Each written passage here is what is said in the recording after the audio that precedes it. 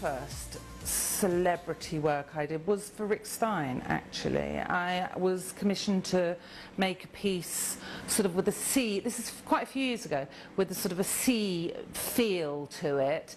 And what I did is I did a gorgeous nude, but she was gripping a surfboard, so the surfboard sort of covered all her bits, and I put the famous Hokusai wave in the background. The Elton John piece was, I dealt mainly with his PA for doing that, and actually I do know where the piece is hanging, and I have a photograph of it, but I'm not allowed to use it, and it's hanging in his toilet.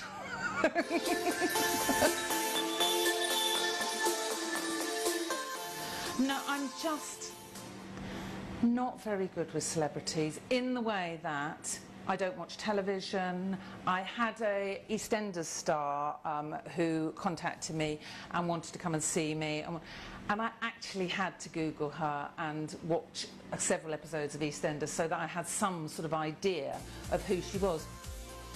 Obviously been to some amazing homes, absolutely stunning homes, and I love it when I have to go and see where the painting is going to go, and I do actually also incorporate things that are in the home into the painting. So I'm very jealous of people's swimming pools.